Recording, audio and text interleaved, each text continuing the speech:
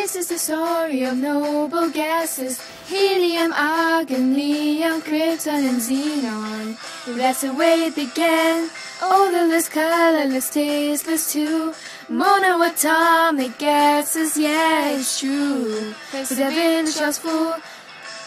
They are non-flammable and have low boiling points as gases. They are fairly non-reactive, except for krypton, which reacts with fluorine under strict conditions in a laboratory. But the rest are non-reactive, 'cause they are noble gases, and they are really cool. The specimens of perfection. They don't accept others into their group, 'cause they are noble gases, and they are really cool.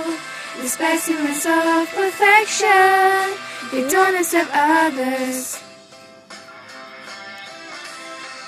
Let us give you examples of these uses of noble gases daily. Do you know what I mean? Argon is used in light bulbs and tubes. Helium is used in weather balloons and airships too.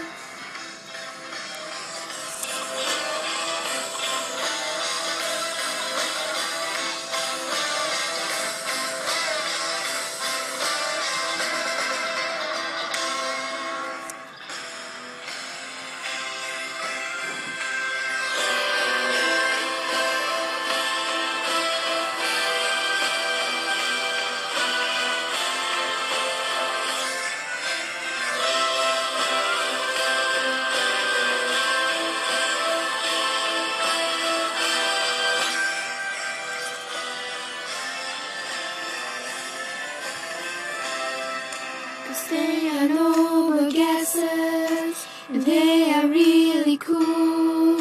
The specimens of perfection. They don't accept others into their group.